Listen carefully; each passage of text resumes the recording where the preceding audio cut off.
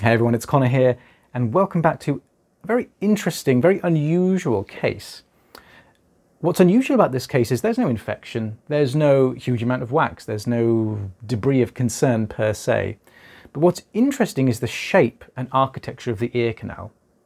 Now, and the eardrum looks lovely, by the way, so there's no middle ear problems or anything like that. And the eardrum is clearly seen back there. It's that kind of shiny, bluey grey disc of skin, which I'll mark with an arrow. What's actually nice about this eardrum is that it's kind of semi-translucent.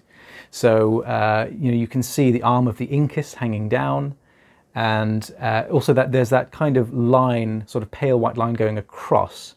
And that's probably the chorda tympani, which is a nerve that runs on the backside of the, across the backside of the eardrum, and that supplies taste to the front 2/3 of the tongue. So eardrum's fantastic, but see this kind of, wavy kind of furrowed edge of the ear canal? That's what caught my eye first. I thought, oh, that's unusual. And then what's more unusual is that the ear canal generally is widened and has this very obvious depression, this very obvious crater that is not seen very often. In fact, I hardly ever see it. And you may be thinking, well, you're probably reading too much into this. It's probably just the natural anatomy of the patient, which is what I thought at first. And I thought, oh, I'm probably just reading too much into this. But the other ear is completely different. The other ear is normal. So here you can see the very obvious, downward depression, almost like somebody scooped out some of the bone. So I'm fairly sure that this is the result of bone remodeling. And it's consistent with the history. So this patient, as a child, doesn't remember too much, but remembers that there were repeat infections, lots and lots of ear infections, constantly in front of doctors, constantly getting hearing tests. And as I said, she doesn't remember too much about the details, but she knows that there was no surgery. So that's something. But and what I'm doing here is, when I saw this, I thought, okay, this might be interesting. I wonder how deep the crater goes. And this patient presented to me because she felt like there was always a weird pressure in the ear, that things were getting trapped in there like water, and occasionally there was the odd infection. So my theory is that if I dig out all this debris, that will alleviate some of those symptoms and stop these infections from recurring so often, right? Because this kind of pit of dead skin is probably a nice little breeding ground for bacteria, particularly if it gets wet. So that's the aim of today, is to remove all this debris. But you may be thinking, well, okay, that this bony portion of the ear canal, why is it scooped out like this? What is bone remodeling? And we've touched on this briefly when I've done videos about keratosis obturans, which is like a plug of dead skin residing in the ear canal. But bone remodeling is actually a very normal process, right? So it's normal for the rest of your skeleton. It's less normal in the ear, to be honest. But it's your body's way, or your skeleton's way, of dealing with stresses and dealing with changes. So you have special cells that line your bone just underneath the periosteum, called osteoblasts, and they make bone. They secrete the bony matrix. And you have osteoclasts, which break down bone. And these two cells are very specialized, and they're controlled by hormones, basically.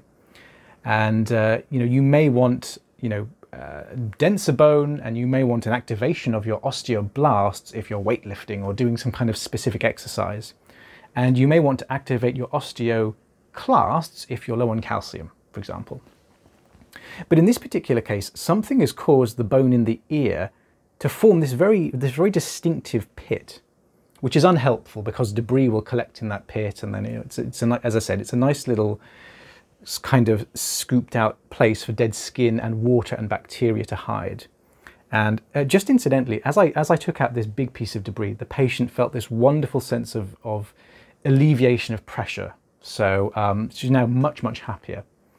But when it comes to bone remodeling, the fact that there's been lots of infections, which she experienced as a child, suggests to me that this kind of scooping out, this pit here, is probably the result of various infections which have either caused various plugs or a plug of dead skin to form, causing immense pressure on the ear canal, or that this portion of the bone has eroded. I think that's probably less likely.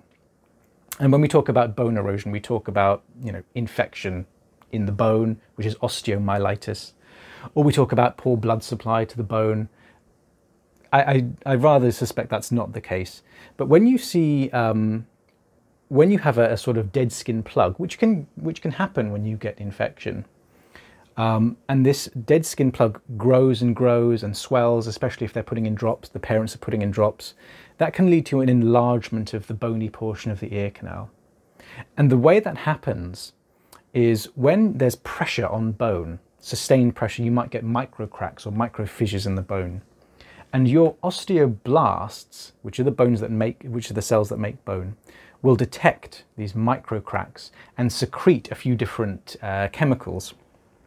And the chemicals, one of them is called RANK-L, which stands for receptor activator nuclear kappa beta ligand, I think.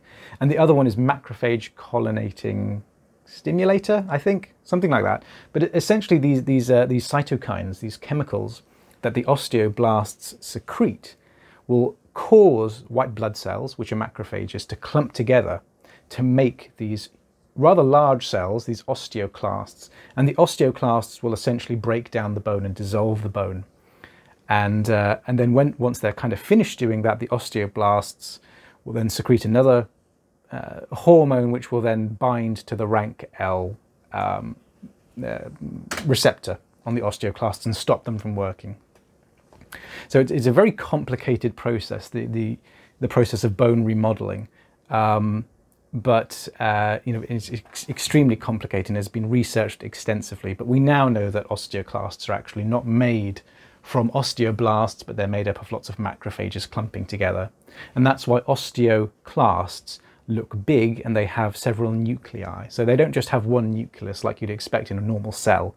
They can have anything from typically 5 to 20, but you know, scientists have seen osteoclasts with over 100 nuclei.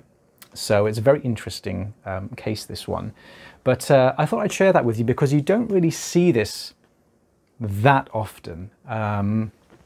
It was, you know, when you do see bone remodeling, it's not totally obvious that much because you tend to second guess yourself and think, oh, am I just reading too much into this? But in this particular case, I don't think I was. So that's a nice case of bone remodeling. I hope you found that interesting. If you have any questions, leave them down in the comment section below and I will try my very best to get back to you. And of course, I will see you on the next video.